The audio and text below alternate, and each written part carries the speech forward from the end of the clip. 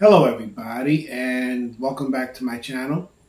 I hope that everyone is staying safe and sound and that everyone is ready to learn something new today. But first, if you like what you see, give me a big thumbs up. Really helps with the YouTube algorithm. Hit that bell notification so you know my videos come out. Generally between 3 and 4. This is a family-friendly channel. And please, do me a favor. If you like my videos or you like my channel, or you just like me, do me a favor and subscribe to my channel.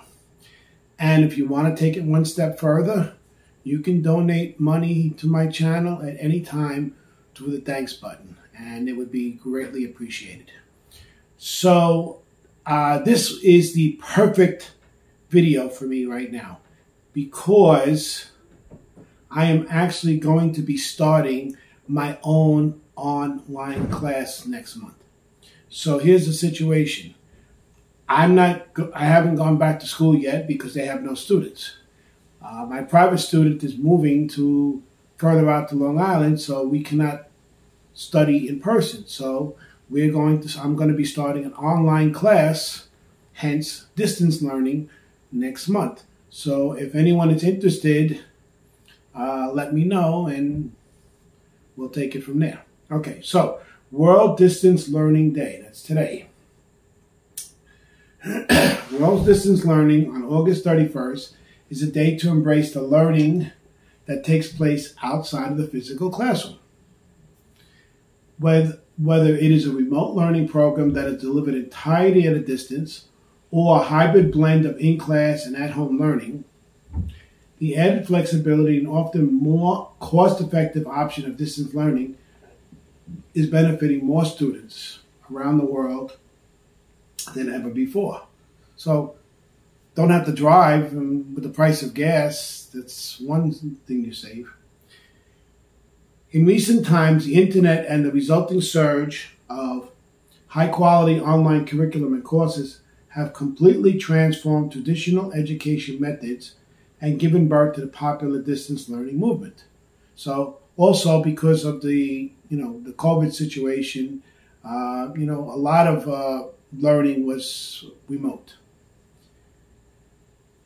With that in mind, today is a day to be thankful for the distance learning opportunities we have and the countless resources that are available to use. Yeah, so you have all these apps that you can, like Zoom and Google Meet and all those other stuff that you can actually use to actually, communicate or with other people, do a video, I guess. History of World Distance Learning Day. Learning facilities haven't always been a few clicks away. Back in 1728, Caleb Phillips was advertising his teaching on a new method of shorthand in the Boston Gazette, with the lessons to be delivered via mail on a weekly basis. Wow. So Isaac Pitman took the idea one step further in England in the 1840s. He was also teaching shorthand via mail, but his students would send him a postcard containing their own efforts, which he would correct and send back to them. Pitman's course swelled in popularity. Within a few years, the Phonographic Correspondence Society was established to formalize the courses on offer. The society led to colleges, and by 1873, the first correspondence school to operate in the U.S. was founded. Universities began offering distance learning options, and the idea was driven forward by the Open University in the 1960s. They offered a respectable alternative to traditional learning methods and have been at the forefront of developing new technologies and teaching methods ever since their inception. The internet revolutionized distance learning, making it easier, faster, and cheaper for students to learn.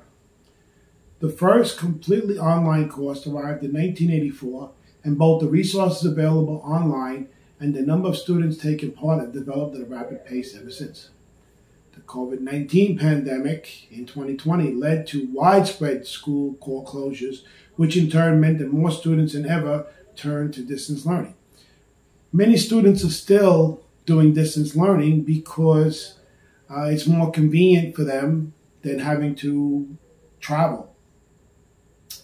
World Distance Learning Day was established to raise awareness of the learning resources and options available to students and to celebrate how far the concept of distance learning education has advanced over the years. Okay, so the timeline, the first ever shorthand course in 1728, the Open University established in 1969, the first online course in Toronto, 1984, and of course closures because of COVID in 2020.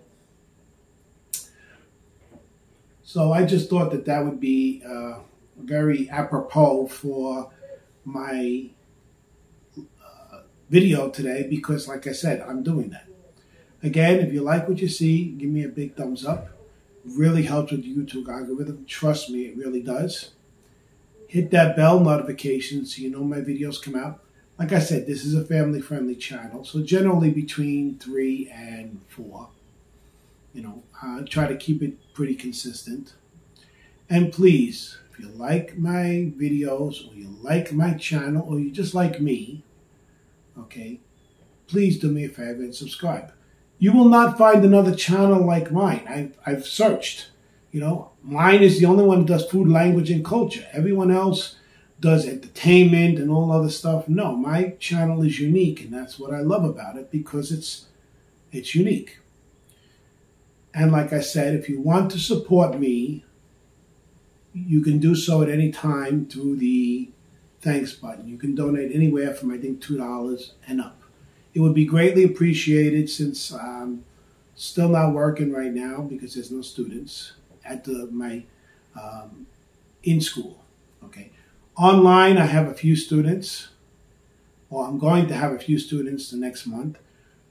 So if you're interested in studying ESL online, okay, you know, hit me up in the comments and let me know, and then we'll take it from there.